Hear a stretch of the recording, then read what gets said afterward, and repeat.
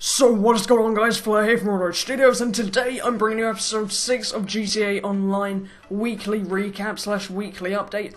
So this week we have got some pretty interesting news. The first piece will be the Valentine's Day DLC, and the second piece, kind of going hand in hand with that, is the patch 1.10 to GTA Online.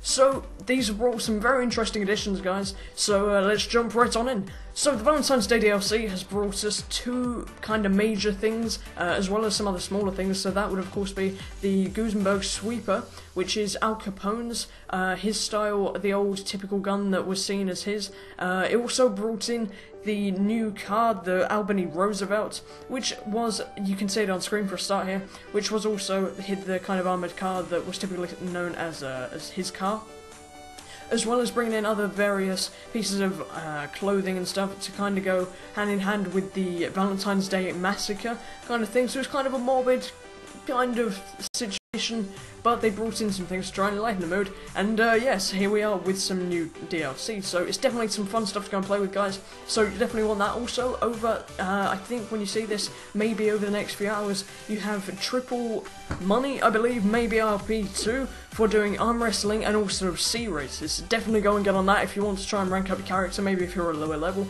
that could definitely help you out, kind of jump boost you to GTA Online, so that's definitely a fun piece.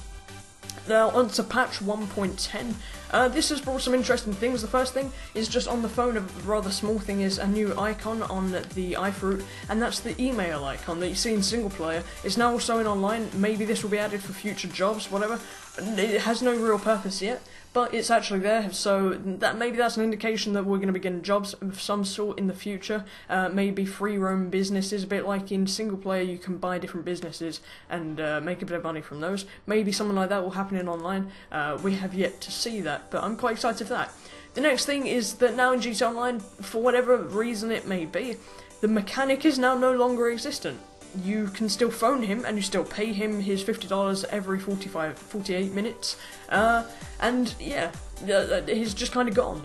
So now when you ask for a car to be delivered, he doesn't actually drive in it and then deliver it. The car gets delivered wherever you're not looking and just appears there, and all is well. The only problem with this is that it typically parks it a lot further away than anybody actually wants it, so that causes a few problems, so I'm not sure how to feel about this. And the last piece in patch 1.10 is that the Ratloader is back. So it's completely free to buy and upgrade, and it's now classed as a muscle car, meaning you can of course store it in your garage. So that's definitely a cool thing, guys. Doesn't handle the best, doesn't drive the best, but it's quite unique in so much as how it looks. A lot of people will of course have it now because it's free, so, but go and get your hands on it. I don't know how long this offer is going to last. It's going to be for a limited time, just over the Valentine's Day piece, but I don't know its exact dates. So go and grab one up now, even if it's just to play around with for a bit and try it out.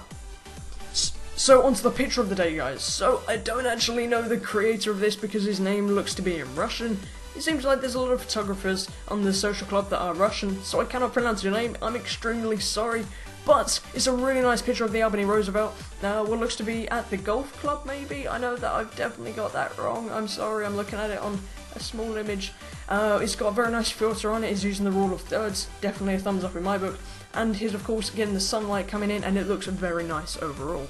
Now the video of the day is by J Drifts, that's his YouTube name, and this is kind of a Valentine's Day Massacre mini edit. So we're kind of wrapping this up, guys, so definitely go check out that video in the description below. I really did enjoy it. It's kind of a short video, it's only a minute and a half or so, but it has a pretty cool filter, it has some Valentine's Day references in it, so I definitely like it, guys. So of course, like I said, there'll be a link down in the description below, so you can go check it out there and give the guy some support. He's a bit of a smaller channel, so definitely go and help him out. If you guys did enjoy this video, why not leave a like and a comment down below. Also send me in private messages or tweet me at ByFlair any pictures or videos that you may have that you want featured in this series. Be very much appreciated. Thank you very much for watching, guys. It's been Flair from Ratloader Studios, signing out.